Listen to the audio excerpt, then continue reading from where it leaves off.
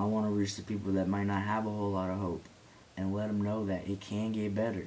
I feel like always my music is not going to be for everybody, but I want it to be especially for the people that it is for. I want it to be like overly for them, you know what I mean? Like where they hear that they can't ignore it and be like, damn, like that speaks to me, you know? Yeah. So we got Fritzy, Black Santa. What up? What's going on? And your boy D-Easy. And we in studio 1117. Alright, Fritzy. So where are you from? What are you repping? I am from Salina, Kansas. Born here, raised here a lot of my life. But when it comes down to it, I'm an artist out of Tulsa for the simple fact that my studio's in Tulsa, my people put me on shows, everything's all out of Tulsa, everything like that. When did you know that music was for you? I guess it came with the first song off my Fruition EP, Look Around. A good friend of mine, Anthony Zesma, you know, he was trying to get sober with me and things like that, and then, you know, he had a relapse, and there was fentanyl in it, and he overdosed and died. So, I went home that night. I went to go be with his family that night and everything, and then the next day, I'm, like, home by myself, and it's really hitting me, bro. And, I just started writing, bro. And I wrote this song with no intention of anybody ever hearing it. It was an outlet that I needed. I pretty much knew when I put that first song out that the feedback I was getting from it and the amount of shares that it got right away and things like that, and the feedback I was getting from different states. People like, yo, I heard your song. I had someone hit me up and say, I'm in treatment right now. I just got out of detox and I heard your song and it made me cry. You know what I mean? And I was like, damn. And they were in like Montana or some shit. You know what I mean? You know, there's something to that. And then since then, I've just been trying to roll with putting me into my music. What motivates you then in music? At the very end of the day, I like to do it. So you can ask somebody who is a really good painter. They might not be making no money off their paintings. They might not be taking their paintings to a showcase for people to see them. They may not be doing none of that. But at the end of the day, when they go home, if they got a weekend off or something like that, they're sitting there at their house and they're painting. They still gonna paint. So I've been doing that.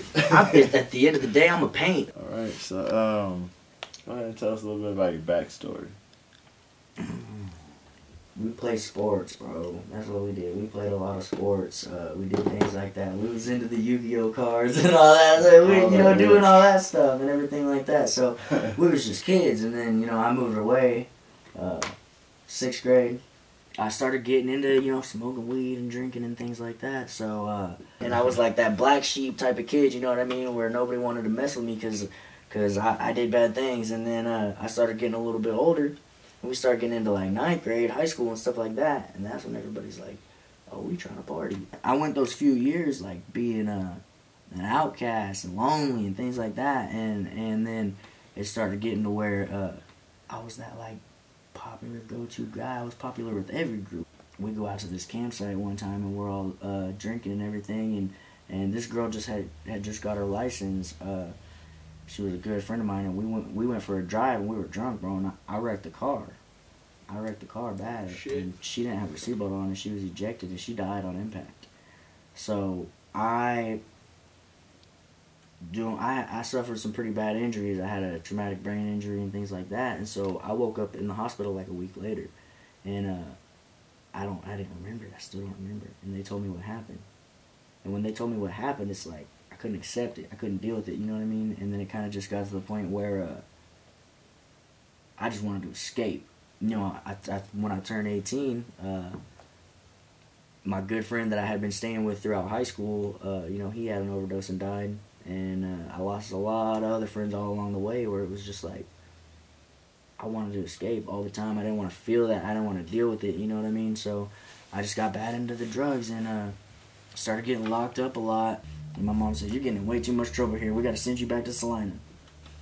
So then I started messing with the speed and things like that. And when I started doing that, bro, I went off in that world for years, bro.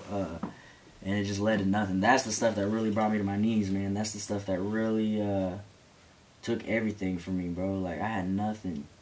So I finally got PV'd a couple times. And then the last time I got caught, you know, they had me serve out my time. So when I served out my time and got out, it's the first time someone was waiting there and booking for me.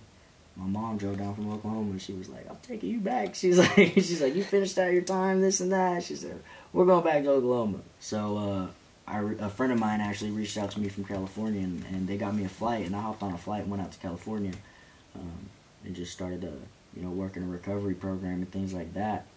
And that was February 19th of 2017. So I'm going on, a couple years sober now and things like that. So.